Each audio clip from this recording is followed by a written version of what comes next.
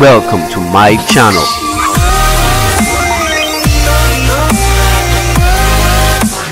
Hey guys, in this video I'm going to talk about this. I don't think I was supposed to talk about that.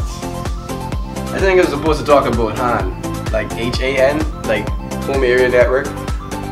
What is a home area network? A home area network is what I like to call the end of a three-part series. Alright?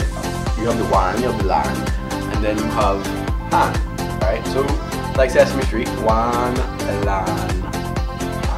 So a WAN is the wide area network that pretty much is the internet, alright? The World Wide Web. That is your WAN. And then the WAN connects a bunch of LANs, which is your local area network. And your local area network is just your internet provider, alright? Okay, so we have cable Bahamas because I live in the Bahamas. And then your H.A.N is your personal network that you've created with your little stuff, you know, with the router and maybe a server and really cool wires and etc, etc. So that's your H.A.N, right? Not this, your H.A.N. This is supposed to be my homework assignment. I was supposed to have done it from a few days ago, but I didn't do it. I really procrastinated. Mr. Francis inside my networking class, and I have 2 more classes left before I graduate. He wanted me to, and as well as other people, because I don't want to make it seem like I'm actually special. He wanted me to create a video on what is your dream or ideal network setup or server. Alright? Now, we're gonna have to answer a few questions. Alright? What's the difference between a modem and a router? Well, a modem allows you to get internet access. A router doesn't. Well, pretty much simple, doesn't it? There's no science to that, right? There's no science to that. The modem allows you to get internet from your local area network. And your router pretty much allows multiple devices in your home or whatever you have it to get access to the internet as well. There's a difference between an industrial router and a router. An industrial router is what you would see in a big corporation like the airport. As soon as you go to the airports or hotels, you can connect to it. You want how you can do that? Well, it's called an industrial router. I'm going to leave all these things in the description below because I'm not going to tell you a bunch of sugar and be like, oh, I'm indoctrinating you with all these different things. Anyway, so, and then the router is just pretty much for your home or maybe a small business, alright? The difference between DSL and cable modems, a big difference, speed. Although DSL may be more reliable than cable. So moving right along. Okay, so my dream setup. Definitely, you need a few things. You need a really good router that has gigabit ports, USB, the FTP servers, or an online server that allows you to manage that router without using CDs are like 1990s or early 2000s, then it's 2000. Alright, so and then you can manage the person if you want. Moving right along, you're going to need those things and you're going to need at least two or more switches. Switches are just devices that take one wire like a surge protector from the wall and make it into multiple. Alright, you're going to need. And if you want to have like a server, because I really like YouTube and I really love making videos and I really love to keep these videos, but we all know that these videos are very, very huge. And to keep 100, maybe 1300 videos is very, there's a lot of space and that space is going to cause my computer crash. So we create a server, alright, and there's different types of servers. And the server, it just manages, the information on your network, whether it be a database, because there's different types of servers. You have database, you have servers that run applications, like food stores and etc. And then you have like servers that just store information. That's what more I would want, because I would want to store information on it, and I would want it to be easily accessed by any computer on my network. So that is definitely the idea that I'm going for in my server, my ideal server within my ideal network. Alright, so once that is done, what you're gonna need, you need a really good electrician. Why I say you choose an electrician? Because I'm not going to install it, I'm not gonna get electrocuted. I'd rather pay someone else to do that. I'm too handsome to just go up like that, you know. But you need that, and then what's gonna happen is that when he messes up things, you can bitch about it. You can itch about it, right? I'm not supposed to be cursing, but you can itch about it, and pretty much raw make noise about it. And then you get all the ending. But anyway, moving right along, have maybe a rack of hard drives. I wouldn't suggest that you get 4 terabytes straight up like that, man. I'm gonna tell you why. Because 4 terabytes hard drives, eventually they pretty much crash. They don't have a infinity lifespan. They crash eventually. It just break down eventually, you know. So I would suggest that you go either 4 1 terabytes, so that if one crashes, then you still have 3, and you still save those 3. And then you're gonna need external hard drives, maybe 1 terabyte each or whatever. And you're gonna put these hard drives into a rack, not the external hard drives, just the regular hard drives, into a rack. Then you're gonna connect that server, and all these things are gonna be in the description below. You can find where to buy it. And then you're gonna put that Ethernet into the first switch, and the first switch is gonna be connected straight from the modem into that switch without going to the router.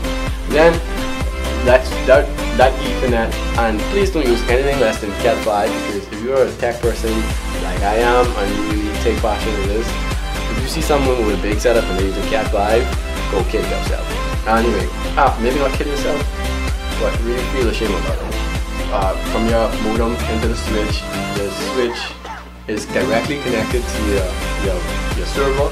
Why is that? Because routers, don't put it on your router, because your router sometimes goes down and boops and drops and etc. all the aliases, but it basically goes out every now and then for updates and maybe just a glitch. Alright, and you don't want your server to keep on going down like that. Alright, you want it to be consistent.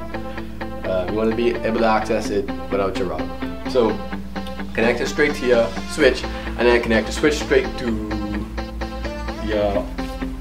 the first switch to your router, right? And I use the Asus 2400. You're gonna need a router with really good distance as well. All right, my router is 5,000 square feet. That's pretty much the size of a huge freaking house, right? With a really nice yard.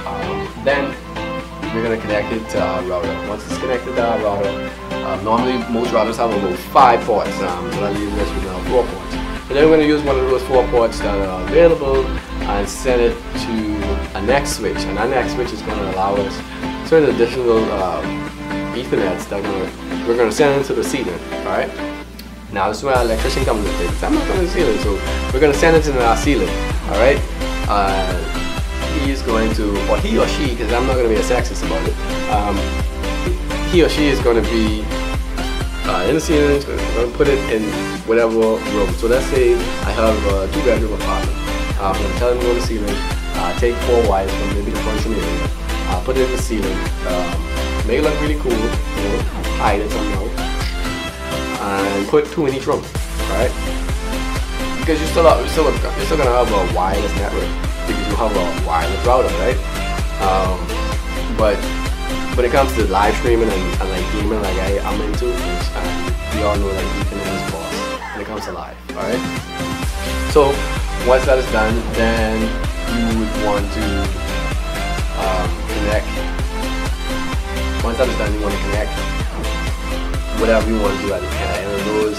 So that'll give you I'll give you 2 Ethernets in each room, plus the wireless, so 5,000 square feet along the whole apartment or whatever. And obviously you would use more stuff if your place is bigger and you need more, whatever. So then you would probably need, if you have a bigger place than that, you probably need, let we have a really big place, longer wires. If we have a really good router, you wouldn't have to worry about that range. But if you have a shitty router, I'm not supposed to be cursing. If you have a really bad router, right? You're gonna need like extenders, right? Don't be like those guys who's like, oh, because the dude is lagging, but you have a $20 router. Nigga, your pocket is lagging, right? So let's start from the beginning. We're gonna have our racks, hard drives, going into a switch. Switch is gonna go into our router. Our router is going to go into another switch. That second switch, now we're going to have maybe about 4 or more wires going into the ceiling. The electrician is going to put those wires into, divide them up and put them in each room. Then you're also going to have your wireless network, and then that's going to allow you to connect to your printers, your printers, scanners, all these different things. So you have a really boss internet network, and that's going to be your hand. Alright? And you're going to really enjoy this hand, you know. You're really going to enjoy this hand, you know, not this hand. You don't have to talk about that. Plus, I'm wearing this really nice cool shirt for you guys, first time I'm wearing it. You get in a lot of trouble for being naked on YouTube. Maybe calling people naked, but keep it down. And I love you guys, and I will want to love you guys, so that's why I made a picture. So that is my dream network setup. With server. My server would be just a store information. I wouldn't have any servers to do any type of database or applications. I mean, I'm sure you have like servers, right, that run applications just like Windows servers. There's different variations. But I don't need all that. I just need somewhere where I can save it.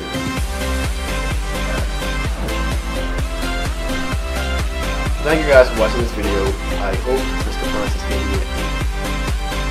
Thank you for watching. Please subscribe to my channel. All you guys that have my class better subscribe. Thank you. Thanks for watching. Click subscribe.